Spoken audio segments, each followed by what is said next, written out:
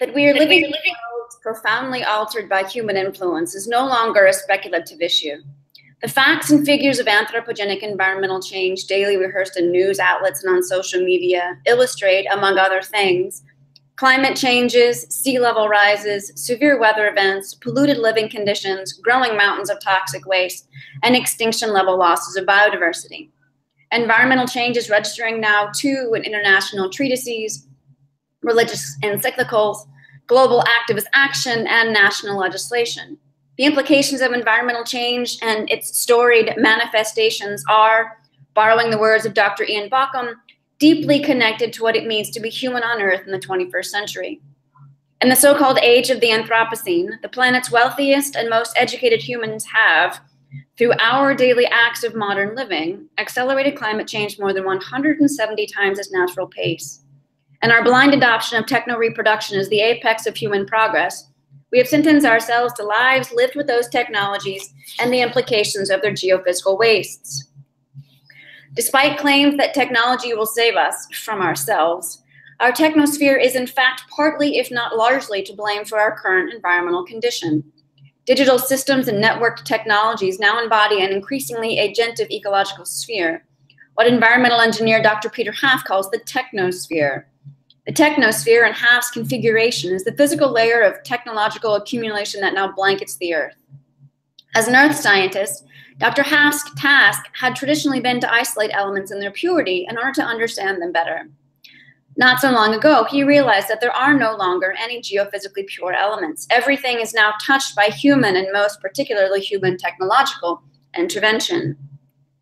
The digital sphere includes now billions of devices, big and small, millions, if not billions, of servers sitting in millions of data centers around the world. It includes, too, a massive infrastructure of wires and undersea cables. There are no satellites, despite the airy metaphors of the cloud. The technosphere also includes enormous piles of e-waste, unpaid or underpaid workers, and an unruly amount of toxic pollution, wasted clean water, and ecological destruction.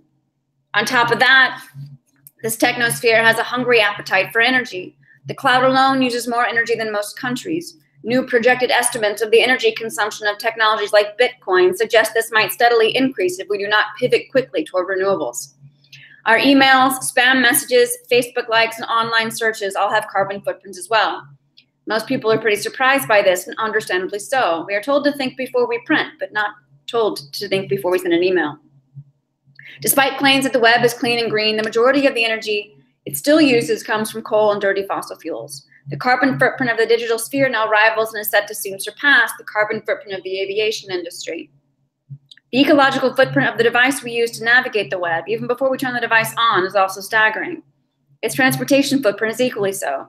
Edward Humes, in his 2016 book, Door to Door, calculates that the transportation footprint of a single mobile phone, before it even gets to your pocket, is equivalent to a round-trip voyage to the moon.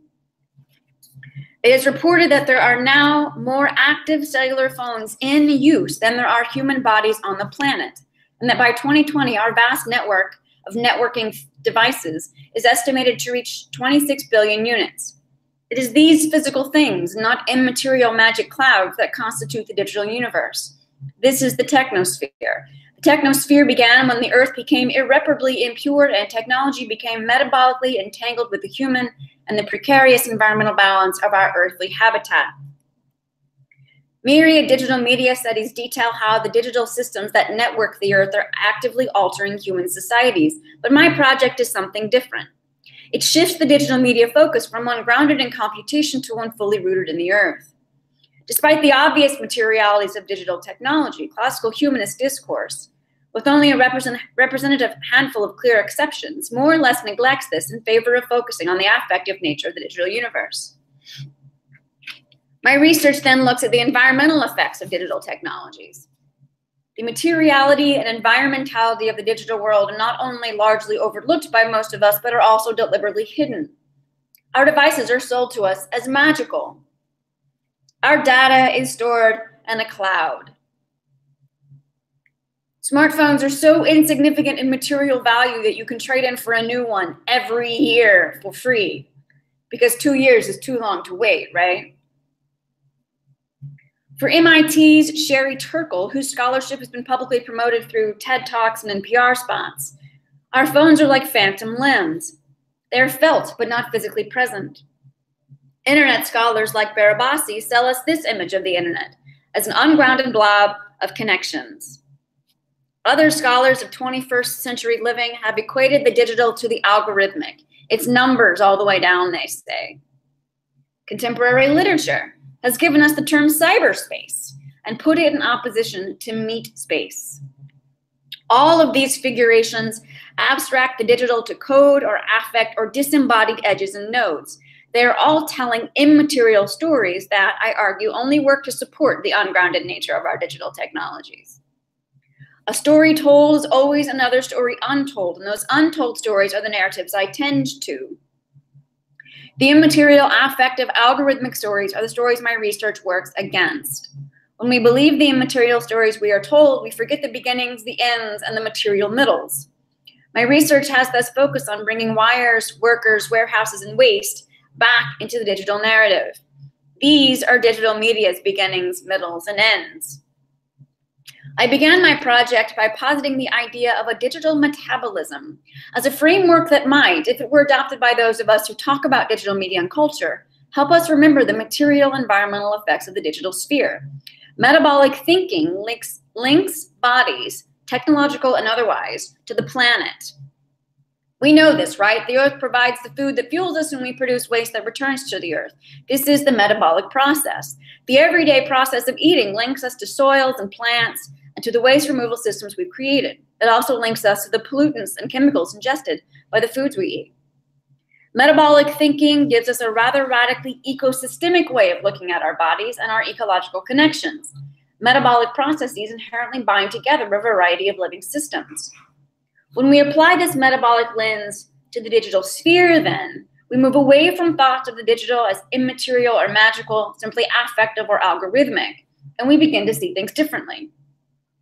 Digital metabolism, then, for me, is a concept of co-living, of overlapping and interlocking systems. Thinking metabolically means that when we look at our phones, those that most of us have in our pockets and purses, we see these lines of flight backward to the minds and forward to their waist.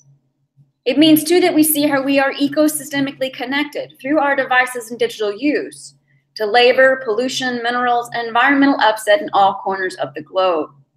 The side effects of digital technologies that should concern us are not so much those that alter our dinner table etiquette, as folks like Sherry Turkle are prone to warn, but those that are irreversibly altering our bodies and our planetary habitats. If we want to talk about the effects the digital has on the human, we must talk about the mineral, material, and energetic natures of the technosphere. Reading the rubbish of our everyday techno-cultural lives is an eco-critical project. Whereas others may read stories of the affect over algorithmic nature of 21st century living, I read the environmental stories our digital artifacts have to tell. The story I tell is one of inherent interdependence and inseparability between the human, the environment, and technology. I take seriously anthropologist Marilyn Strathern's claim that it matters what ideas we use to think other ideas with. It matters, as Haraway says, which stories story our stories. If narratives, grand, modest, meta, and mediated, shape the ways we understand the world, re-narrating is less an exercise in thinking and more a crucial reframing for life, live, and Anthropocene futures. My current book project asks how an environmental humanities perspective, one that foregrounds the physical environmental aspect of digital media's infrastructure, can contribute to the reconfiguration of media theory's most prominent frameworks by drawing attention to the discourses that prevent a robust environmental media studies. It argues we must re-story digital materiality to help narrate unseen relationships and articulate alternate futures. It refigures the environmental metaphors already present in media theory, and we like to use terms like the cloud, atmospheric media, and media ecology that actually have nothing to do with the earth. It reconfigures these terms to embed them concretely within their earthly material contexts.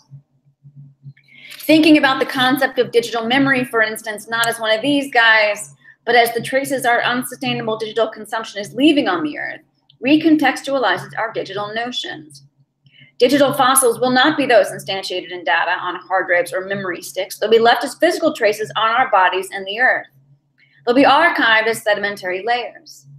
I see the Anthropocene not only as a story about the past, but also too one we are telling about our futures.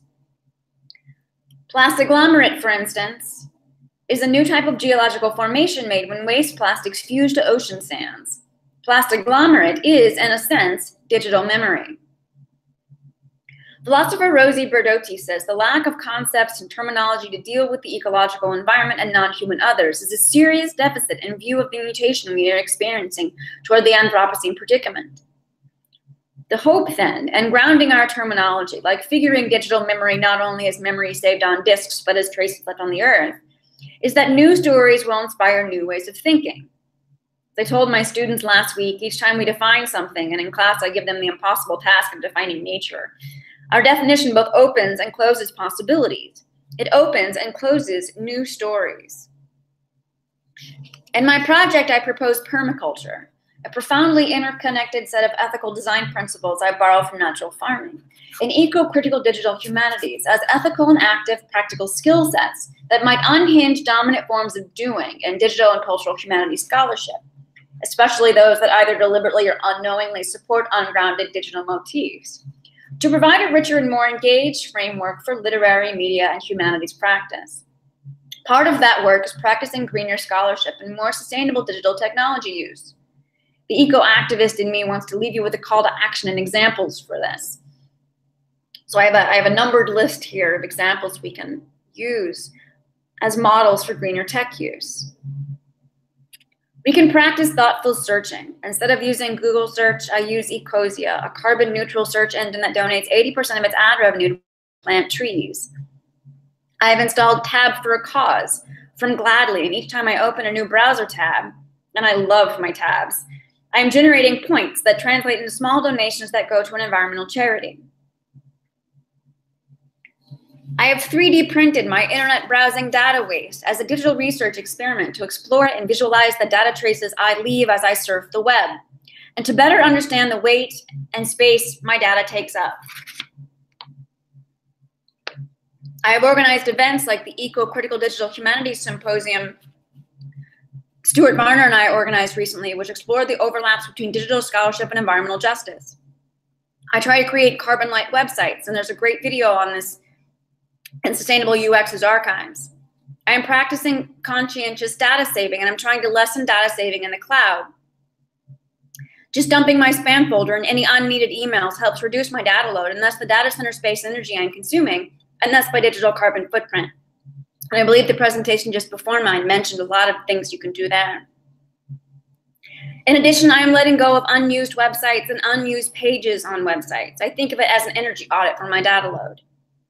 I try to stream less. In many cases, streaming video is actually less green than buying CDs, DVDs, and yes, physical books. Excuse me.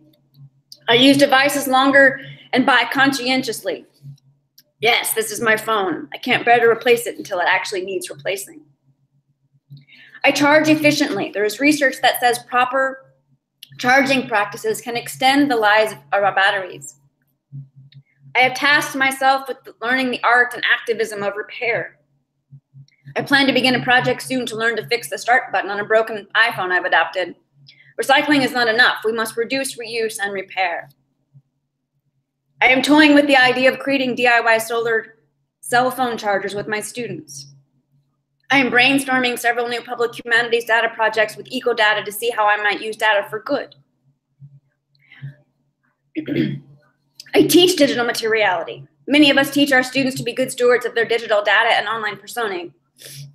We teach them to be careful about what they post publicly because our data leaves traces, right? But we do not often teach them about being good stewards of their physical devices. The lovely thing I found is that even in my techie digital humanities courses, the digital materiality sections most excite the students. My students even created a poster. So these are just a few of many ways you can go green with your digital use and scholarship, and I encourage each of you to seek out methods that might work best for you. I hope you'll consider this presentation an invitation to act. And know that individual acts are not futile. In fact, studies have proven otherwise. Eco actions like installing solar panels, using cloth bags at the market And driving electric cars have been seen as contagious. Once you install solar panels, your neighbors are more likely to do so. Permaculture champions small, slow changes.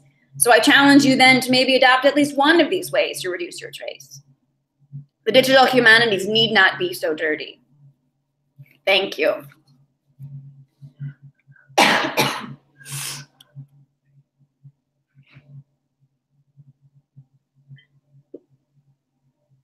Thank you, Amanda. Wonderful talk.